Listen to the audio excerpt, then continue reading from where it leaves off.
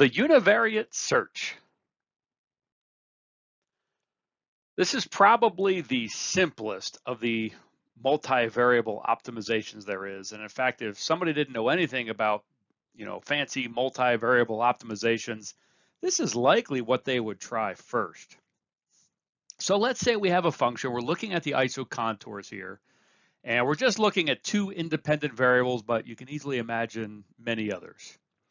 So we start the algorithm by picking an initial guess that's hopefully pretty close to the extrema. From there, we're going to pick one independent variable at a time. So let's start with x1.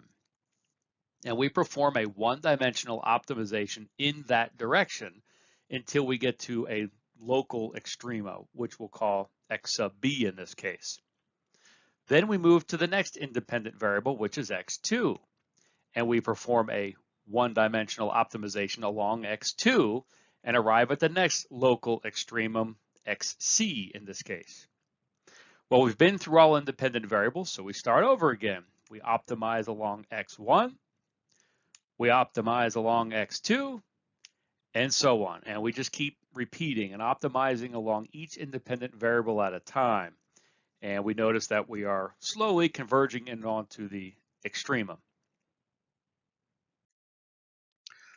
So here's the block diagram of this method. Of course, it starts with an initial guess that's hopefully as close to the extremum as possible. Then we're going to iterate through all independent variables. Are we done? No, because we just started. So we perform a one-dimensional optimization along the ith independent variable. We then go to the next independent variable and repeat. And so if we have 10 dimensions, we will loop through this 10 times, doing a 1D optimization along each independent variable separately. One pass through that, we now have a new position. We'll check if we're converged. And of course, if we're not converged, we will repeat that again, and we will loop back through all independent variables. And we'll keep doing this until converged. Once that's done, we have our local extremum.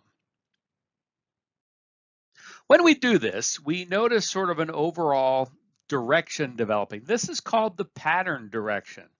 And the pattern direction really is in the direction of the extrema.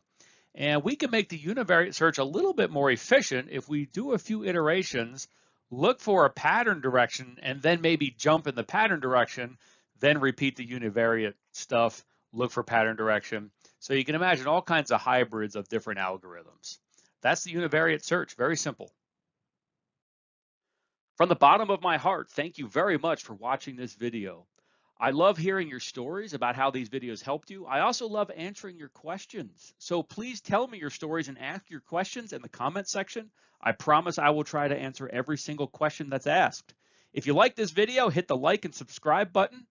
I also recommend visiting the official course website that has links to the latest versions of the notes, the latest videos, and there's lots of other resources to help you learn, including implementations in MATLAB. I'll see you in the next video.